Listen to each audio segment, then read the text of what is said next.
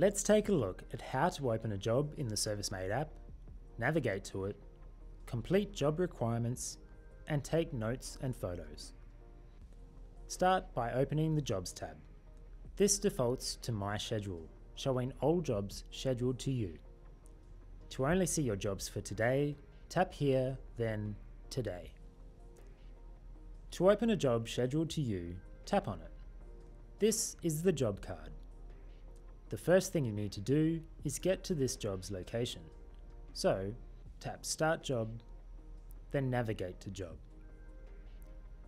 If a mobile number is entered for the client, you can notify them you're on the way by SMS, and the client will get a text saying you're on the way with an estimated time of arrival.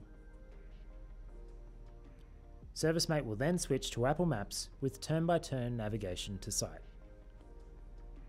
When you arrive, tap ServiceM8 here to switch back to the job card. Then tap Arrived at Job, which will stop the travel timer and start tracking time on site. In most cases, ServiceM8 will detect your arrival automatically. Now that you're on site, you can talk to the client and start work. Checklist requirements in the job description show here.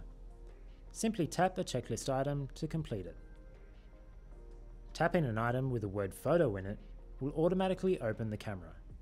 You can take several photos at a time and record short videos.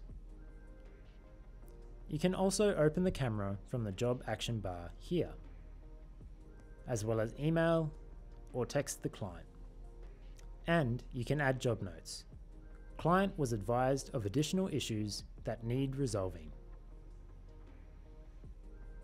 Tap here to access more job actions.